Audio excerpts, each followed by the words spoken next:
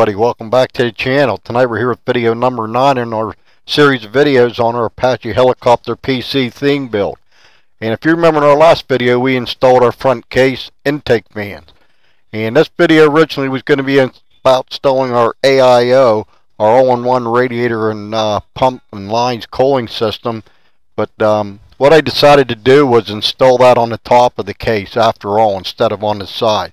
So what we're going to do on the side of the case is we're going to be installing our exhaust fans. So we have our 3 intake fans already installed, so now we're going to be putting 3 exhaust fans in. So let me make some more room on the screen and we'll get started.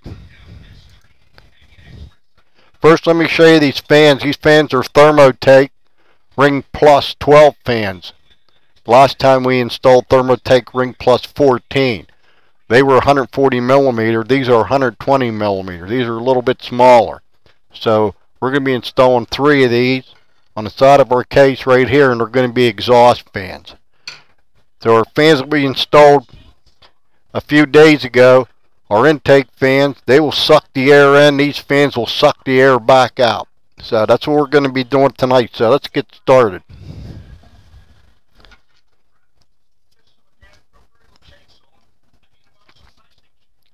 Don't forget what I told you before, always use a magnetic screwdriver. So what we're going to do is we're going to drop this fan down through the top of the case.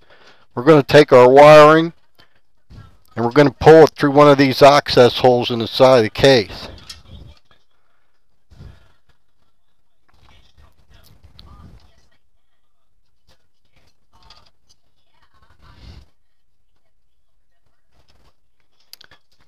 And I believe we're going to be using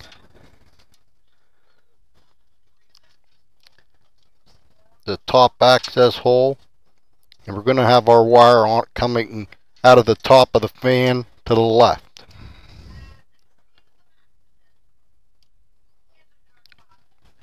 Like I said before, each of these fans take 4 screws. They're a coarse threaded screw, specially made to screw into plastic.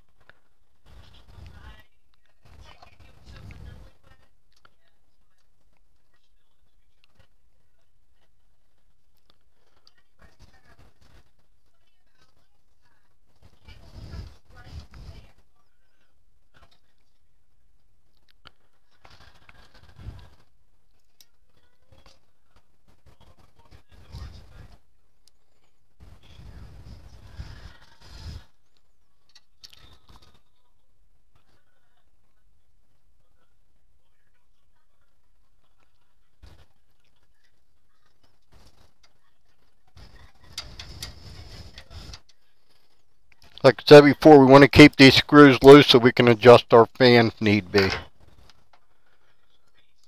always try to keep mine centered in the case, same distance apart from one another. But it's up to you how you want to install them.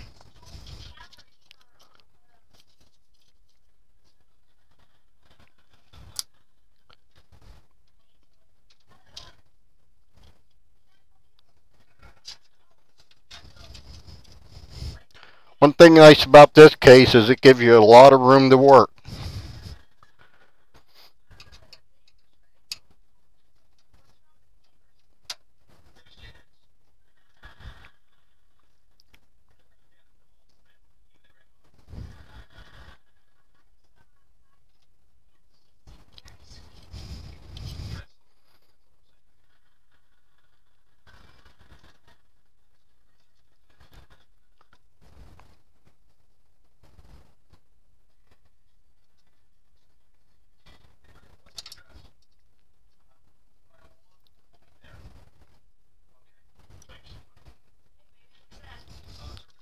Hardest part about doing this is getting these screws started into those small grill slots in the case.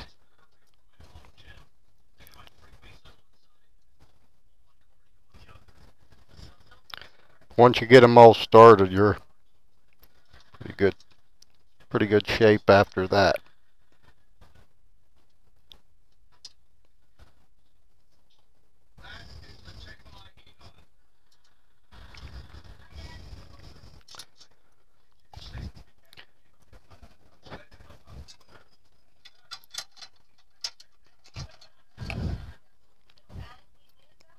I'm going to put my glasses on so I can see.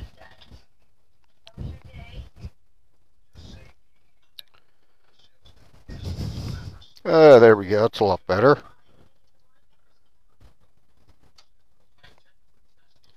Much better.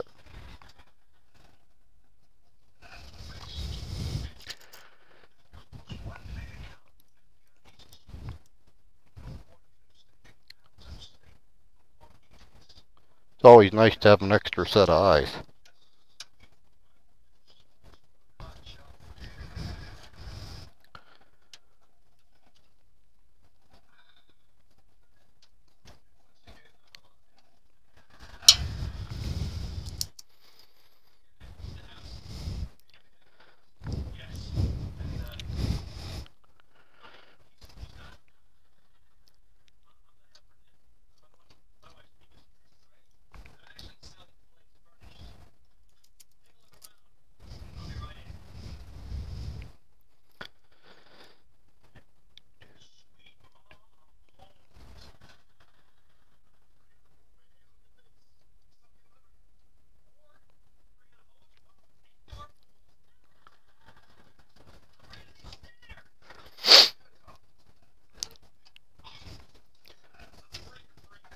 Okay, so there we go. We got one of our fans in. It's a top fan. We're going to be doing the exact same thing with our third, or our middle fan and our bottom fan, which goes in there. So let me get to that and get these all installed. And what else we might be doing tonight is I'm going to install our backing plate that goes behind our CPU. This is what's going to hold our pump onto the motherboard. So I'll show you how to install that too tonight.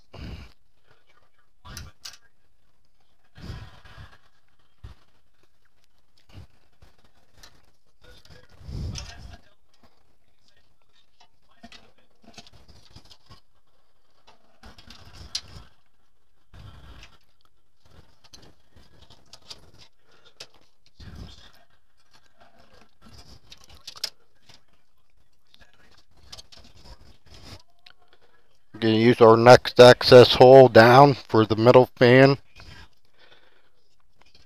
Stick our wire through.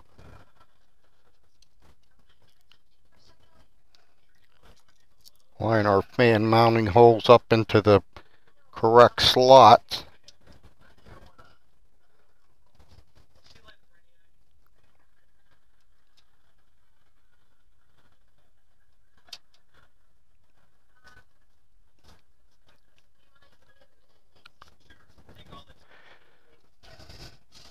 You need your exhaust fan, so remember you want to keep the air flowing.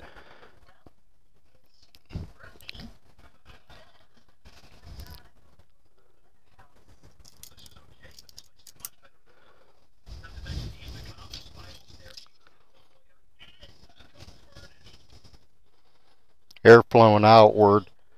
And remember what I said before, how the air exits the fan where the brackets are.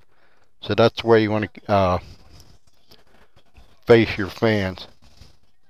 You want the brackets going where you want the exhaust air, or the air to exhaust out from.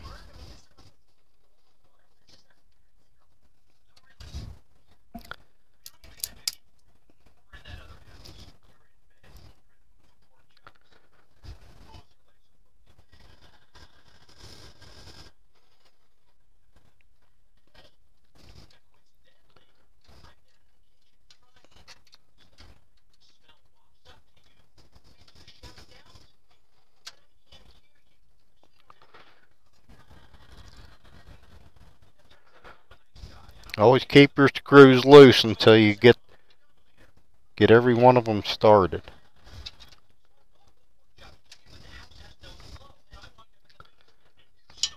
Okay, so that's fan number 2.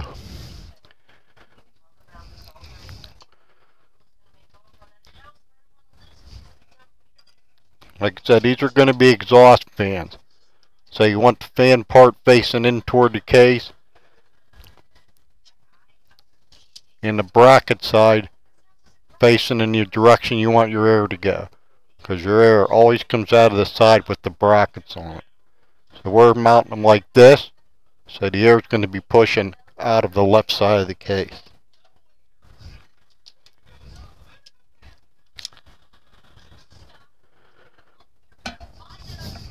Okay, let's get this one installed.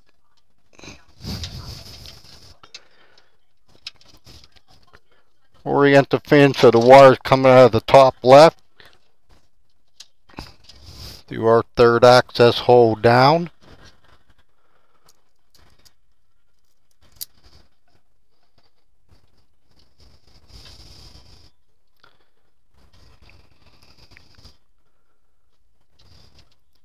One other thing I wanted to mention was I just found out from Thermaltake that they come out with a new control module for these fans. Instead of us having to run two modules, they have one module that'll run all the fans, and it'll synchronize with the motherboard's LEDs. So we won't have to install all that software we talked about earlier. It'll work off the software software that came with the motherboard. So the motherboard will sync up with these fans and all our other LEDs that we're installing.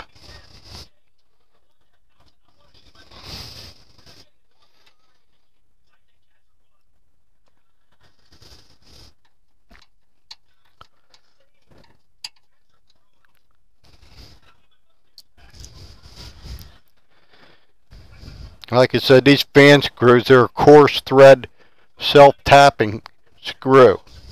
And all they're doing is they're making their own threads into these plastic case fans. Once you get them lined up and get a couple threads started, they'll just cut their way right in with no problem.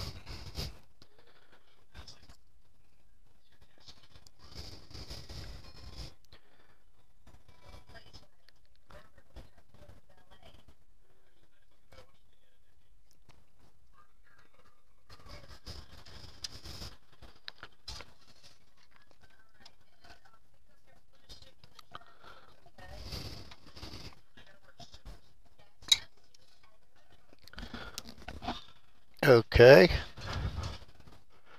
so there you can see we got our third fan in.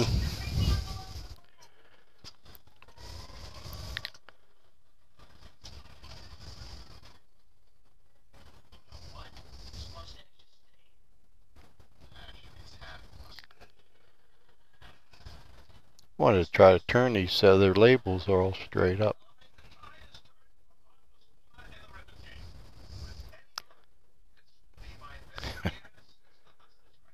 That's pretty close. It's like they got a mind of their own.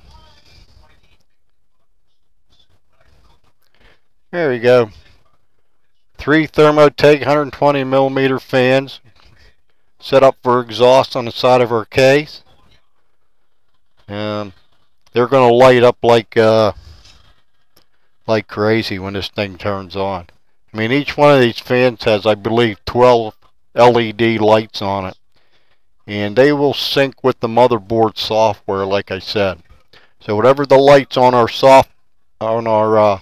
motherboard, whatever color they are, we can get these to match it. Except for our memory, the motherboard won't control the lighting on the memory. The memory has to control by since this is Corsair memory, it's going to have to be controlled by Corsair IQ software. So, but we can still sync the color. That's no problem. We can sync the color with every RGB light, every LED light that we're going to install in this case. We can make it all uniform, or we can make it different colors. We can do anything we want. I mean, it's just you know, your imagination's a limit as far as what colors you want to make it. Being this is a replica of an Apache helicopter, I want to set it up so I can blacken it out whenever I want to, just like an Apache helicopter would do, to make it real stealthy. And then I can light it up to you know, whatever we want. Just say yours logo here on the motherboard. This is also an LED. There's also LED lights below this memory, and there's LEDs up on this Aorus logo up here. And yeah, they look. I got a couple of these other boards in some of my other computers, and they look pretty cool. I mean, I really like that board. I stuck with the 9th generation because it's been around and it's proven. In fact, Gigabyte just released a BIOS update for this board. So, like I said, I got 2 of these boards and 2 other of my builds. So I had to update the BIOS for basically for some security issues, and I believe there was something in there to make it more compatible with the new Windows 11 operating system.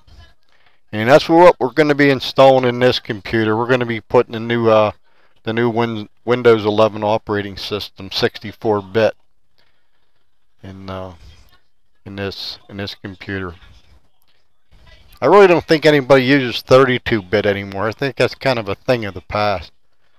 So yeah, so we got our 3 side case fans, and like I said, these are exhaust fans, and this case makes it real convenient to put your wires out through the slots right beside the fan. And once we get over on that side of the case doing our wire management, over on this side, you can see how these come out of those slots. These will all tie together and make them look real nice and neat, and then they'll go into our module that we're going to mount on the side of the case here. So yeah, that's going to work out pretty good. So don't forget what I told you about these fans. You see how we have the brackets facing outward? That's because we want the air coming out this way. The air, you know, I can't emphasize enough that air always comes out of the back of the fan, or the side of the fan that has the brackets on it. Then your fan side right here with your blades on it, that air is going inward into the blades. So that's pretty easy to remember. So okay, I mentioned that we might be installing our backing plate for our CPU. So the way you do that is, this comes with your cooling system, whatever cooler you decide to use, either an air cooler or a water cooler, doesn't matter, whatever one you decide to use. And this is made to fit different sockets. If you remember in our very first video when we installed our CPU, I mentioned it was an 1151 socket. It had 1151 pins on that i9 9900K processor. Well, with the documentation, it tells you how to orient these pins right here. You can see they're slotted. Well, with 1151 and a 1200 socket, we want those pins in toward the middle is where we want them. As far in as we can get them toward the center hole, just like that. Now, if this was like a 2066 CPU, we would have these outward, to the most outward position. So we got ours where we want them, the most inward position toward the center hole. And then what you do with this is, on the back of the motherboard right here, this is where we installed our CPU. This is the back side of it. You want to take this backing plate, and there's 4 holes in the motherboard. I don't know if you can see them. There's one here, there's one here, one here, and one here. And what those holes are in that motherboard for is to accept this backing plate. You can see the pins on that backing plate right there. See those pins sticking up? Well, those pins fit through those holes in the back of the board. So that's what we're going to do. We're going to just put this up here, and we're going to line those pins up with those holes.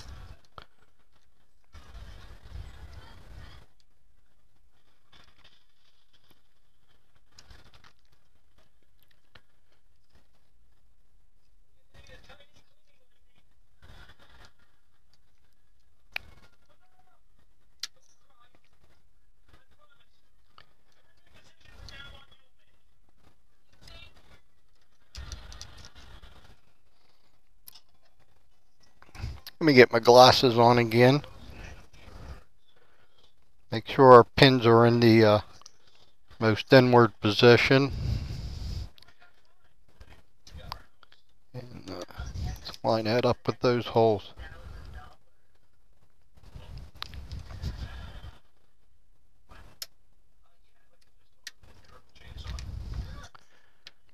You always one it gives you trouble. How about it? Okay, all 4 of our pins are in through our access holes in our motherboard. So that's all that does is just sets in there.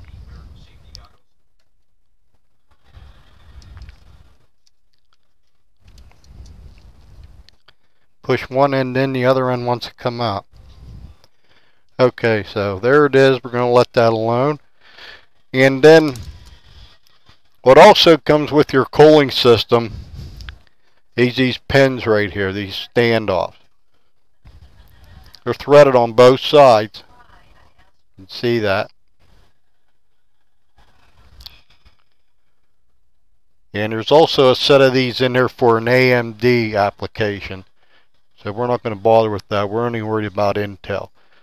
So, okay, so what these do is they hold this backing plate on that we just stuck through those access holes in the motherboard. So let's kind of try to hold that in place and turn this motherboard around. I don't know if you'll be able to see it with my hands in a row, but I'll show you what it looks like after I get these in. And what we want to do is we just want to thread these into those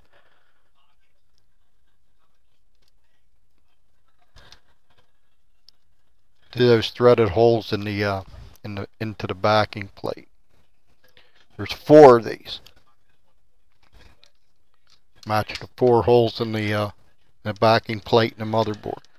You just want to put these in loosely like everything else until you get them all started.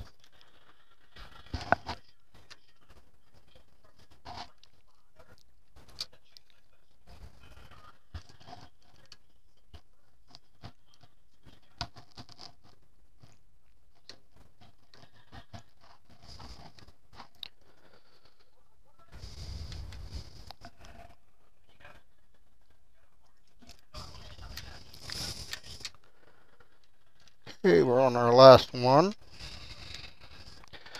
So we can tighten them down. Now, this backing plate is made out of plastic, so you don't want to go crazy and tighten these down and strip that plastic.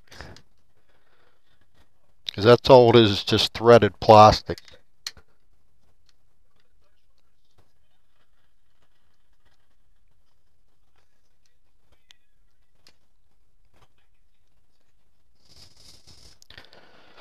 Okay, so there you can see our backing plate's installed.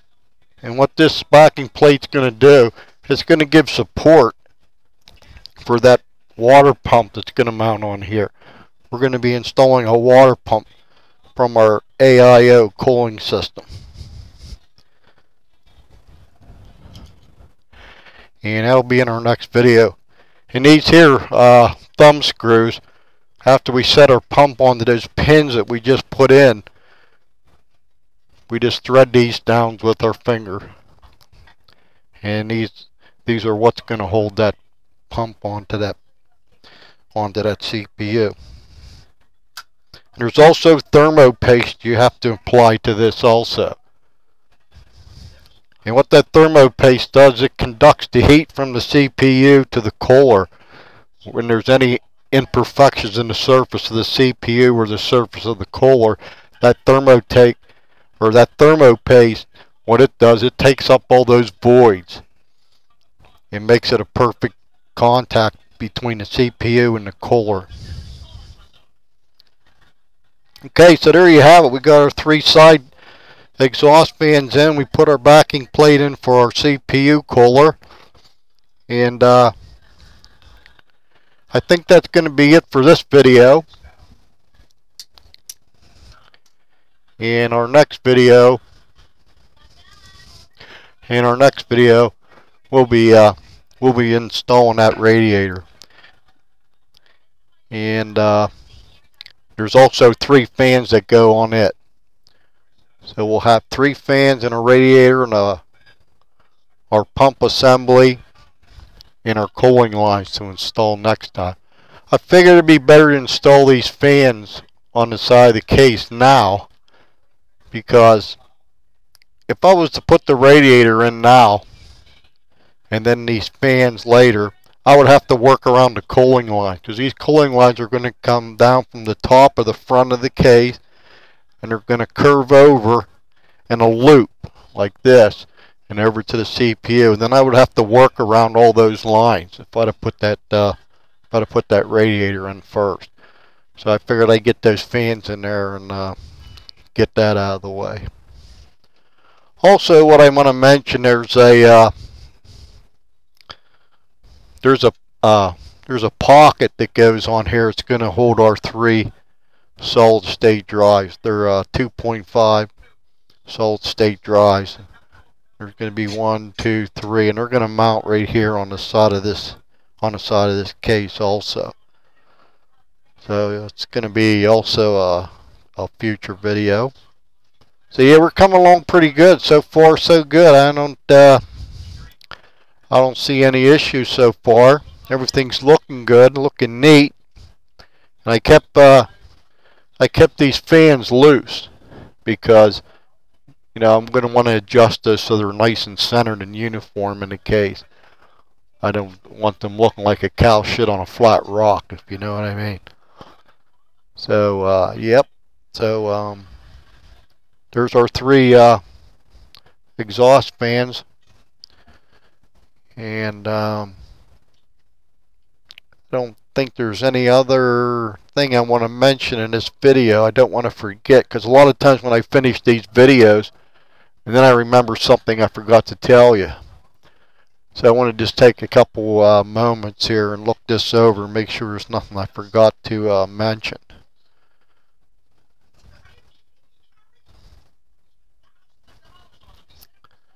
You know, other than, you know, if you can see how our wires come out of these access holes, these are all going to run down and then blend into each other, and then come across the case on the bottom.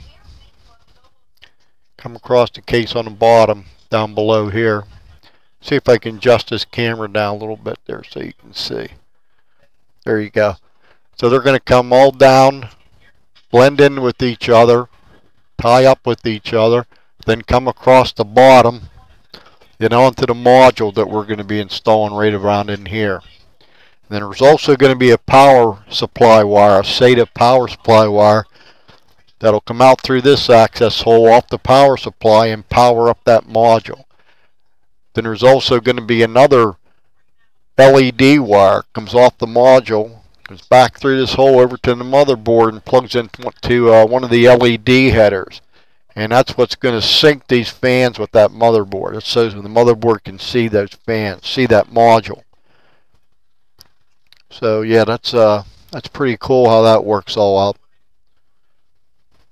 And I guess the only other thing I wanted to mention is when we install the AIO, the all-in-one radiator system, it's not going to have the same manufacturer fans as we installed in the front and the side. They're not going to be Thermaltake. They're going to be from Gigabyte. They're going to be Aorus fans, because the all-in-one cooling system is an Aorus made by Gigabyte, 360 millimeter. And so, but they'll still be synchronized with the same colors. But I wanted to keep all these Thermaltake fans together. So we're going to have all this lit up in here with RGB in our fans. We're going to have our power supply down here. This is going to be all RGB. And like I said, in our first or second video, I think it was the second video when we installed our storage drives, these right here, I said that I was going to take these heat sinks back off because I have LED coolers that go on there. So we're also going to be doing that. I don't know if I'm going to do that on camera or off camera, because that's really tedious to do. There's really tiny screws, even smaller than the M.2 screw that we use to screw down those M.2 storage drives. So yeah, we're moving right along, and I can't think of anything else to mention on this video. I just don't want to forget anything. No, I can't think of anything else. So I guess we're pretty good for this video. So remember our next video, video 10, we'll be installing that AIO all-in-one cooling system, and that's going to be kind of a pain because you kind of have got to have 4 hands to do it, and of course I only have 2, but you can get around that. First thing we're probably going to do is we're going to assemble that AIO. We're going to attach the fans to the radiator first, and then we'll lift the radiator and the fan assembly up into the case from the inside, from in here.